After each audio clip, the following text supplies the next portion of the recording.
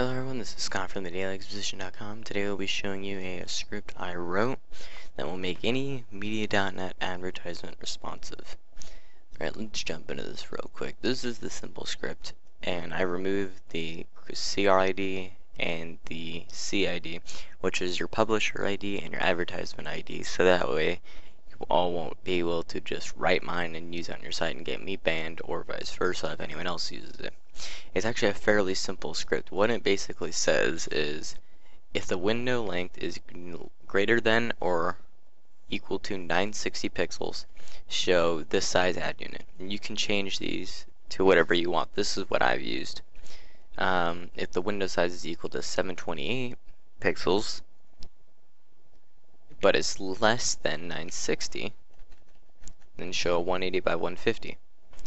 If it's anything smaller than a 728 pixel screen, and this is the width of the screen, show a 160 by 90. I actually use this on my site.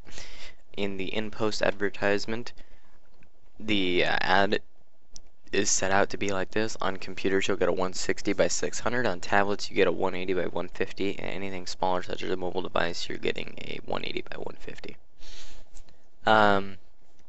This helps quite a bit due to the fact that advertisements on your mobile device, they can't take up that much space, or else you're going to detract users from using your mobile version of your site. And due to it being responsive, Media.net does not offer any version of responsive advertisement units. Therefore, this is your only real alternative for a responsive ad unit, or you'll have to hide it. Unfortunately, if they follow Google AdSense policy, you're not allowed to hide the advertisement, meaning if you put it, you can't do a display none and say if the screen size is on a mobile, you can't display none. So this is one of your only real alternatives to that.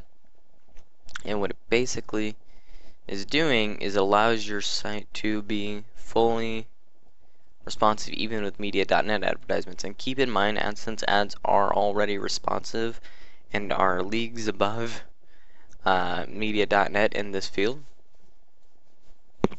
But Media.net still has a very high payout, very high cost per click, which is very valuable to you. And that's going to make this a necessity towards you. So if you have a banner advertisement on a 960 screen, you can do the 728. On a 728, you can do the 620 by 120. And then anything else, you could do a small little banner, or use a 300 by 250.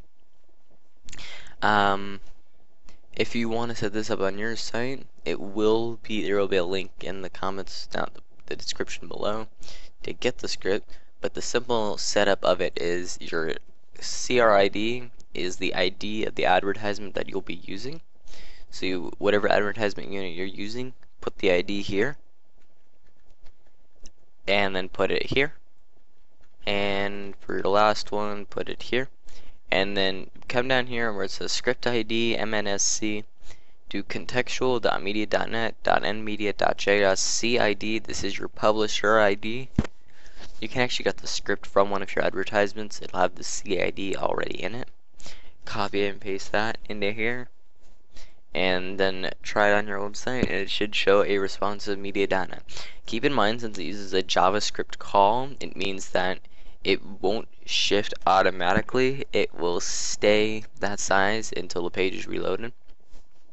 So if you have a website that is fully responsive and it's on a mobile device and you flip it, so that way you rotated the screen, the advertisement is going to stay the same until the user reloads the page. But if it was on a mobile device, you'll get still a very small advertisement served, and a smaller one even when they'll get a small one even when it's reloaded. And that is it. Thank you very much for watching. If you have any questions about this, put them in the comments below and I'll get back to you. Thank you very much for watching, and goodbye.